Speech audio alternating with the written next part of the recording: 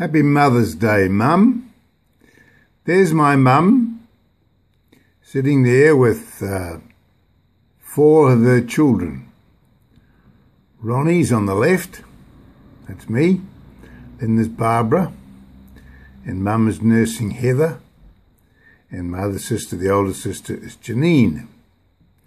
And this is the photograph that she took, got took when I was just little.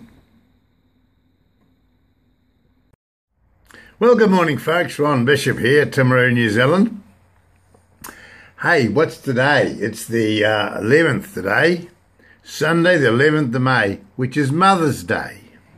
Most important day of the year. Every one of us has a mother. And I reckon I had the best mother in the world. I didn't appreciate her at the time, but I certainly do now, when I think of all the things that she did for me. She got me my first job when I left school. She made sure that I had a good education.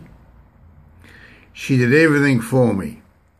But she didn't just do things for me. She had 7 children, and she brought us all up. And she was a wonderful mother. When she retired, or when she got her and my dad, they both retired into Mount Maunganui. They built a house in Mount Maunganui. I lent Mum some money to buy the house because they didn't have a lot of money, and I was shearing sheep at the time in Australia. And she wrote to me and said, "Could we borrow some money off you, Ron, because we want to get a deposit on this retirement home?" So I gave her the money. I didn't even think twice about it.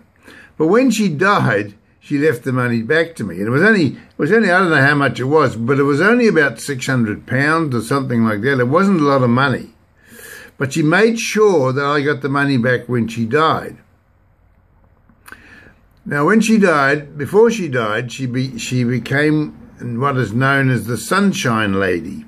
She used to go around all the homes in Mount Maunganui where we lived, and she'd call on all the elderly people, and she'd read the newspaper to them or go to the shops and buy some the groceries for them. But Mum had a wonderful smile. She was a big lady, but always had a wonderful smile. And they called her the Sunshine Lady because every time she went in to a house, she'd bring so much sunshine. Everything was positive with Mum.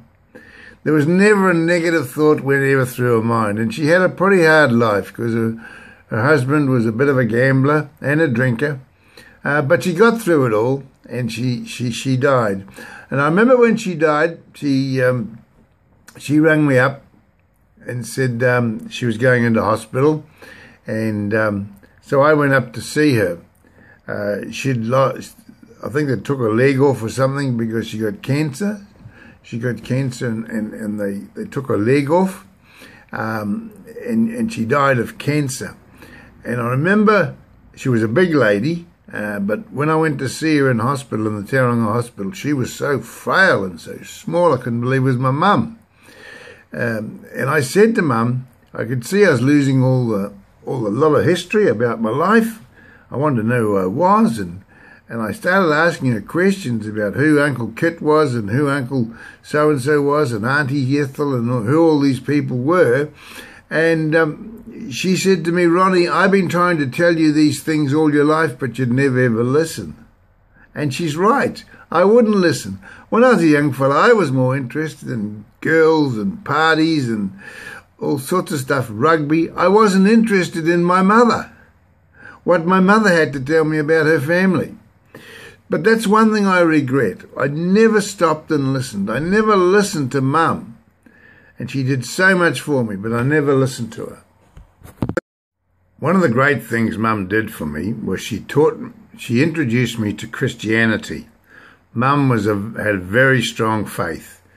She struggled all her life, all her married life, with shortage of money because there wasn't a lot of money coming in, and I used to listen to Mum praying at night. She'd go into her room and she'd pray. And she had a very strong faith. And she made sure that all us kids went to Sunday school and learnt the basics of Christianity. Yeah, she was. I'm very grateful to my mother for teaching me about the Lord Jesus Christ. I became a Christian about 30 odd years ago, and I wouldn't have been a Christian only for my mother, who gave me the grounding and taught me about God. And she was a wonderful lady. A couple of years ago, I decided to do videos. Every Sunday I do a Sunday sermon. I've got over 884 videos online, and many of those are Sunday sermons, because every Sunday I do a Sunday sermon. And today my Sunday sermon is about Mother's Day and about mothers. And I'm going with my wife, my son, my stepson and his partner have invited us down to their place to have lunch for Mother's Day. And that'll be good. Pardon me. Now, some of you may have heard my other videos, I've got cancer. I've been told I haven't got long to live. And I pray about it every day. I pray every day that God's give me another day of life. And I can only live one day at a time. And Mum did the same. She got cancer, and she lived one day at a time. But she was always happy, always had a smile on her face, because it's not the length of life that you have, it's the quality of life. So you've got to make every day a winner. And I believe I can beat this cancer because I'm a positive thinker. My next door neighbour told me the other day, she said, "Ron, you're not going to die." She said, "You're a positive thinker. You're Mr. Positive Thinking, man. You preach about it all the time," and it's true. And that's all I've got left. It's my positive thinking, but I've also got God. I've also got Jesus in my life, right? Because I asked Jesus to come into my life. And the Bible says, whatever you ask in Jesus' name, you can have, right? So I ask Jesus every day for another day of life. I don't know how many days he's going to give me, but I ask him for another day of life, right? So if you've got a mother, we've all got mothers, everyone's got a mother. Why don't you go to your mother now? Why don't you go and give her a kiss? Give her a cuddle. She won't always have her, right? If she's still alive, you won't always have her. You won't be able to give her a cuddle. I would love to go and give my mother a cuddle, but she's not here. She's dead now, right? And we don't realise this. We miss these people until they're dead. And, yep. So, Mum, wherever you are in heaven, I'm coming up to see you. I've got a free ticket to heaven, because I know you're in heaven, and I'm coming to heaven too. So I'll be able to see you. I'll be able to see my sister, Heather, who died of epilepsy. She'll be there. And my other brother will be there. Young Kevin, he was the youngest boy. He died of leukemia. So I'm going to be seeing Kevin. And I'm going to be seeing Trevor. Now, Trevor was my other young brother, which I actually shot with a rifle. We were having a target practice around the house, and I accidentally shot my brother because he ran in the line of fire. So I'm going to see him in heaven. He's going to be in heaven. See, God knows when I'm going to die. He's the only one who knows when I'm going to die. And he knows my whole life story. And whatever happened to me with the losing of my brothers and sisters and my mother and father and all that, God knew what he was doing. His timing is always right. We can't live forever, right? But what we can do is learn from our elders, learn from our mother, learn from our father, listen to what they say, okay? If you're a teenager listening to this, listen to your mother and father, something I never did. But you can do it.